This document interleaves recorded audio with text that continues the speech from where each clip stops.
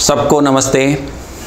आज इस वीडियो में हम एक नए चैप्टर्स के साथ हम आए हैं और बात करने वाले हैं वैदिक मैथमेटिक्स के 5th और 6th के क्वेश्चन पेपर की। तो ये केवल 5th और 6th का क्वेश्चन पेपर नहीं है, सभी स्टूडेंट्स इसको देखें और सभी की ये प्रैक्टिस होगी। अगर इसको बार बार देखते हैं इनको, तभी हमारे को ये याद होंगे और तभी हमारी स्पीड बन पाएगी। तो आइए हम देखते हैं आपका जो क्वेश्चन पेपर 5th और 6th का पहला प्रश्न। देखिए क्या लिखा हुआ है। What are the names of the first 2 सूत्राज of वैदिक मैथमेटिक्स। क्या पहले 2 सूत्राज का नाम क्या है, बताइए। पहले 2 सूत्राज का नाम क्या है। आप देखिए, इसमें से आप देख पा रहे होंगे और मुझे लगता है आपको पता चल पा रहा होगा कि ये निखिलम नवतस्य एंड चर्मम दस्तः एकाधिकीन पूर्वेन, ये जो है आपके 2 सूत्र हैं। तो आप इनको नोट करें और याद भी करें और कहाँ कहाँ इसकी एप्लीकेशन है थोड़ा सा ध्यान करें। और दूसरा प्रश्न है, what is the meaning of सब सूत्रा विलोकनम। विलोकनम का मतलब क्या है, ऑब्जर्विंग है, ये आप ध्यान रखेंगे। तीसरा है, when did Jagat Guru start to concentrate on वैदिक मैथमेटिक्स। कब से उन्होंने उनसे पूछा गया था एक बार कि आप बताइए क्या वेदों में मैथमेटिक्स है। तो यस, तो ये बात थी 1911 की और 1911 तब से उन्होंने स्टार्ट किया ये बात करना कि यस मुझे ये देखना है। अगर ये उन्होंने पहले पढ़ा भी था कि गणित सूत्राज ऐसा करके, तो अगर गणित सूत्राज लिखा हुआ है तो वाकई में ये वैदिक मैथमेटिक्स वहाँ पर है और मैथमेटिक्स वहाँ पर है। तो आइए इसमें अब क्वेश्चन नंबर 4 में क्या लिखा हुआ है। क्वेश्चन नंबर 4 है, what is the one place value of 4। अब ये स्टूडेंट्स देखिएगा, कई स्टूडेंट्स इसमें कंफ्यूज होंगे। देखिए इसको हम बात करेंगे, जैसे 4 रेज़ टू की पावर 1 है तो 4 × 4 यानी 4 ही आंसर आएगा। 4 रेज़ टू की पावर 2 है, क्या आएगा 16, यानी वंस प्लेस पे क्या आ रहा है 6 आ रहा है यहाँ, और पहले पर क्या आ रहा है 4 आ रहा है। 4 रेज़ टू की पावर 3 यानी 3 बार करेंगे तो 4 का टेबल पढ़ रहे हैं। 4 4 था 16, 16 4 था 64। तो ये आप देख रहे हैं और 4 रेज़ टू की पावर 4, तो ये आ जाएगा 4 से मल्टीप्लाई करें इसको और ये आ जाएगा। तो आप देख रहे हैं 4 6 4 6 ही आ रहा है, और 1 पर क्या आ रहा है 4 आ रहा है, 3 पर भी क्या आ रहा है 4 आ रहा है, यानी पावर जब 1 3 5 हैं तो आपका 4 आ रहा है, और पावर इवन है तो ये इवन पावर है 2 4 6 है, तो क्या आ रहा है 6 आ रहा है। तो कितने भी पावर हो तो आप इसे कर सकते हैं। तो ये पावर कौन सी है, 4 रेज़ टू की पावर 21। 21 क्या 21 कैसा नंबर है, कैसा नंबर है बताइए, इवन है या ऑड है, तो ये ऑड है। तो ऑड है तो क्या आना चाहिए इसका रिजल्ट, ये 4 आना चाहिए। अगर पावर ऑड है 4 की तो ऊपर कितने भी पावर है, चाहे वो थाउजेंड्स में है, तो आंसर वंस प्लेस का क्या है। अगर ये कई जगह कंपटीशन में भी पूछा जाता है, ओलंपियाड में पूछा जाता है, तो आपने याद रखना है, जिससे वेरी इंपॉर्टेंट। हम जो डायरेक्ट कह सकते हैं तो ये पावर 4 की पावर अगर ऑड है तो हमारा ये 4 ही आंसर है। तो आइए क्वेश्चन नंबर 5 की बात करते हैं। How do we calculate of framing table using वैदिक मैथमेटिक्स। कैसे हम जो है करते हैं from ones place, from tens place, from both side and by क्रेमिंग। कौन से उसे करते हैं बाई, हम टेबल हमने बात की थी 10 प्लेस से हम जो है बात कर रहे हैं, 10 प्लेस से स्टार्ट कर रहे हैं। अब ये देखिए, what is the value of 74 and 25। कैसे करेंगे इसको, 74 एंड 25 को आप कैसे करेंगे। एक तो तरीका ये है कि हम जो है इसको क्रॉस वाइज मल्टीप्लाई करें, वर्टिकली एंड क्रॉस वाइज। और देखिए 5 फॉर द पहला वर्टिकली, 5 फॉर द 20 और आपका यहाँ 0, और फिर क्या आना चाहिए क्रॉस आना चाहिए, यानी 35 + 8। 35 + 8 क्या हुआ 75, 35 + 8, 35 + 8 क्या 43 + 2 45 और कैरी 4 एंड 7 to the 14 + 4 18। तो ये 1850। आप ये वर्टिकली क्रॉस वाइज आप अच्छी तरह समझते हैं कि किस प्रकार से ये उत्तर आता है। तो आइए नेक्स्ट प्रश्न पर, क्वेश्चन नंबर 7 देखिए। अब यहाँ what is the value of, अब ये इसकी वैल्यू आप फास्ट करें। देखो एक तो तरीका ये है 25 को हम 4 टाइम्स करें, है ना, तो इट्स वेरी मच टाइम, बहुत टाइम लेगा ये। और 4 को 4 टाइम करें, है ना, ठीक है, तो ये करें फिर दोनों के आंसर को हम मल्टीप्लाई करें, ठीक है, कितना लंबा हो गया। हम क्यों ना ऐसे शॉर्ट करें, जैसे 25 एंड 4 दोनों के पावर सेम पावर है, तो एक बार पावर लगाएं और 25 इंटू 4 क्या हुआ 100, 100 की पावर 4, तो ये आंसर आ गया 100 की 4, है ना।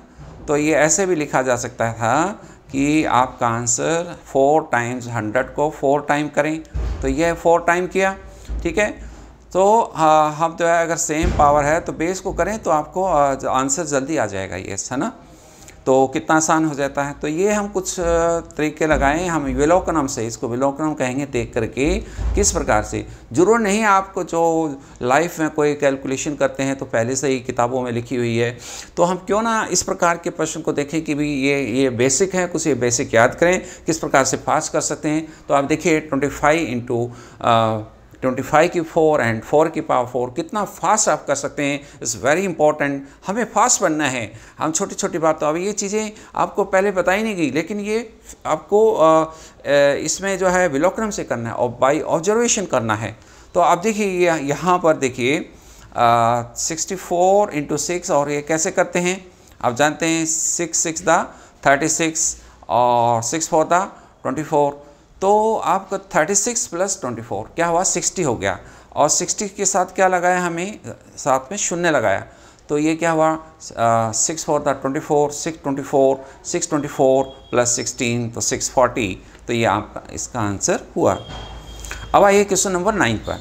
तो what is the first condition in multiplication using एकाधिकेन पूर्वेन, कि इसमें कंडीशन क्या है, कंडीशन क्या है, one more than the previous one, एक तो ये होना चाहिए वन, ये तो कंडीशन ये नहीं है, ones place digit should be same, ठीक है, एक तो ये है सम of tens place digit should be जो है 10, और इस प्रकार से ये जो है एक ऐसा पीछे आ रहा है इसमें दोनों, ठीक है। वंस प्लेस डिजिट, जो वंस प्लेस डिजिट है वो क्या है सेम होना चाहिए, जो कि नहीं है। सम ऑफ टेंस प्लेस जो डिजिट है वो नहीं है। नीचे जो क्वेश्चन है वो डी वाला होगा, क्योंकि सम of ones place digit should be 10, तो ये 10 डी जो है होगा, तो जो दिखाई नहीं दे रहा है यहाँ पर, ये जो डी पोर्शन इसका लिखा हुआ है। तो आइए नेक्स्ट क्वेश्चन पर चलते हैं। देखिए यहाँ पर what is the condition in multiplication using एकाधिकेन पूर्वेन, second condition बताइए क्या है। पहले कंडीशन आपकी आ चुकी है कि वंस प्लेस का जो डिजिट है वो कितना होना चाहिए 10 होना चाहिए। अब दूसरी कंडीशन क्या है, देखिए ones place digit should be same, क्या ये होना चाहिए, यस यही होना चाहिए। सॉल्व, ये कैसे बताइए, कौन सा फार्मूला लग सकता है, बताइए जल्दी बताइए, कौन सा लगेगा, यस आपको ठीक याद आ रहा है, एकाधिकेन पूर्वेन, है ना।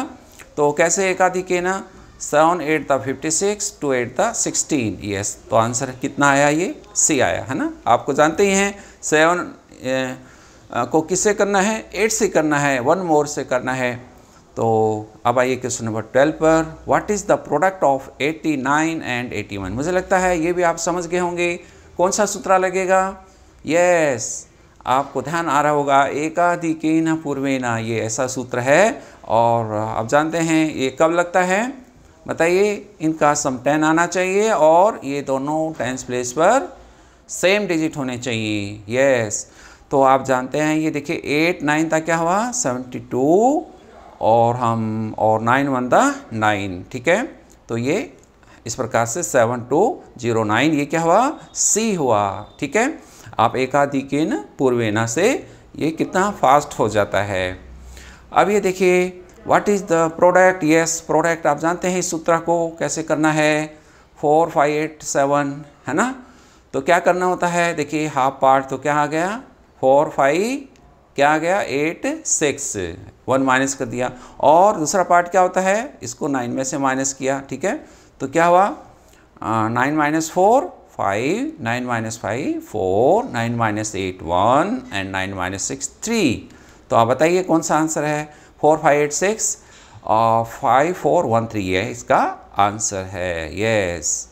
अब देखिए 14, इसमें भी मुझे लगता है आप समझ रहे होंगे कौन सा सूत्र लगेगा, वही सेम, लेकिन ये बाद में लिखा है आपकी बार, ये पहले आपको कंफ्यूज करने के लिए इसमें से -1 करना है। तो कितना आया 9 9 0, ठीक है, एक माइनस करके आधा पार्ट आंसर आ गया और दूसरा आधा पार्ट कैसे होगा, 9 में से माइनस करते जाएंगे तो क्या होगा, 9 माइनस 9 0, 9 माइनस 9 0, 9 माइनस 0 9। यस, ये आंसर है।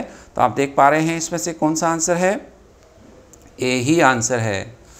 अब 15 पर आइए। देखिए आप बच्चे इसको आराम से कर सकते हैं। कैसे कर सकते हैं, देखिए 3 1 3, 3 1 3, 3 + 3 6, 4 1 4, तो 6 + 4 10, और साथ में क्या लगाना है, 100, साथ में 0 लगाना है तो 100 हो गया। और 100 में ऐड करते जाना है वंस प्लेस के, तो 3 2 6, तो 106 + 6 112, 112 + 8 120, तो ये पाया गया। तो आप देख सकते हैं तो हम कैसे ओरल कर रहे हैं, आपको भी आता है ये। तो आइए नेक्स्ट प्रश्न की ओर। अब ये देखिए फैक्टर 200 के फैक्टर्स करने हैं बच्चे, तो हम कैसे करेंगे 200 के। एक तो तरीका यही है कि हम जो है इसको ऐसे करते जाएं, 2 से डिवाइड करें तो क्या हुआ, 2 से डिवाइड किया, फिर 2 से डिवाइड किया तो क्या हुआ, 50 हुआ, फिर 2 से डिवाइड किया तो क्या हुआ, 25 हुआ, और फिर 2 से किया, 2 से नहीं होगा ये, 5 से होगा ये, फिर 5 हुआ, फिर 5 से किया ये, और फिर ये सारे फैक्टर्स ये आ गए 2 × 2 × 2 और 5 × 5। एक तो तरीका ये है फैक्टर्स का। दूसरा तरीका क्या है, आप याद रखो बच्चे कि 10 के फैक्टर्स क्या होते हैं, 2 × 5 याद रखें, 10 के याद कर लें, और ऐसे 100 के क्या होंगे, इनकी पावर लगाते जाएं। अब 1 0 है तो 2 की 1 और 5 की 1, और 100 है यानी 2 0 हैं तो 2 की 2 5 की 2, अगर 2 0 हैं तो 2 की 2 5 की 2, और अगर आपका 1000 है तो डायरेक्ट आपको ये है 2 raised to the power 3 and 5 raised to the power 3, ये आपको आना चाहिए। कितना आसान है, जब 200 आ गया तो 100 के तो ये हो गए आपके, 100 के तो ये देखिए आपके ये 100 के हो गए, राइट। अब साथ में 2 × 100 है, यानी 100 तो आप जानते हैं 200 मीन्स 2 × 100, 100 तो आपके पता है 2 raised to the power 5 and 2 raised to the power 2 and 5 raised to the power 2, ये तो पता ही है। और साथ में 2 और ऐड हो गया, इसे 2 और एक और 2 आ गया यहाँ पर, तो 3, पहले 2 बार था अब 3 बार हो गया ये, है ना।